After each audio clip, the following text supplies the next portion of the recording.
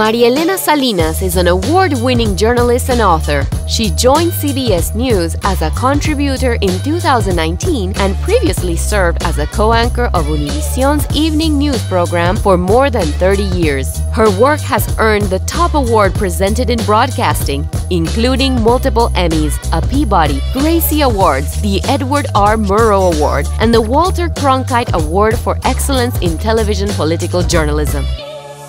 A versatile and bilingual journalist, Salinas has interviewed every U.S. president since Jimmy Carter. She was one of the first female journalists in wartime Baghdad, participated in the 2004 bilingual debate on Hispanic issues, and in 2007 co-hosted the first Democratic and Republican presidential candidate forums in Spanish for Univision.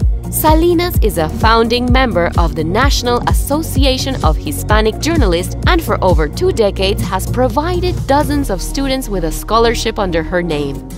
Miss Salinas was a natural choice to join this year's leading ladies of entertainment. With a career in journalism spanning 40 years, the New York Times has called her the voice of Hispanic America.